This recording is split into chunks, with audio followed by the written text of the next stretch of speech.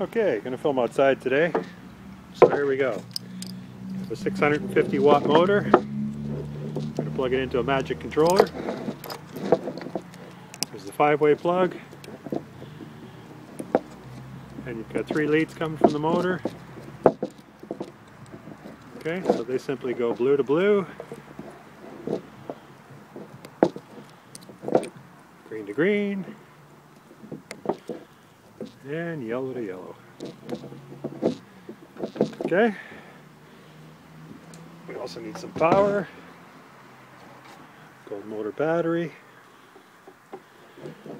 power leads. It's a little crude, but it should work for this test. Okay, so we twist the black to black and red to red. So now we got power to the controller. The controller's hooked up to the motor. Now we need a throttle. Got one here. Okay, we plug the 3-way black plug into the black. And that's it. We should be good to go. Turn the power on. Hit the throttle, motor goes. Okay, now for a few more options. If you plug in the, right now you can see when the battery's on, there's no lights on the throttle. If you plug yellow to yellow, then you have lights on the throttle. Okay? So the throttle's hooked up. Now, if you wanted reverse, these 2 leads that come off of here, there's a black plug here that's marked reverse coming off the controller. These are the 2 leads from the throttle. Doesn't really matter which one you put where, but they're just closing the switch. You could put a little plug on here to make this fancy. Okay, so now the reverse plug is in. So now I'll turn it on. Okay, we have lights on the throttle. Motor spins that way.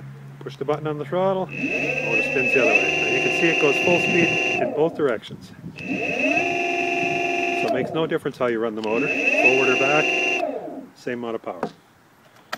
Okay, that's those options. Now, we have a 2-button switch here, and once again we're just going color coding red to red. Okay, now there's a funny blue one here that's supposed to be green, I don't know why, but it says cruise control on the little tag there.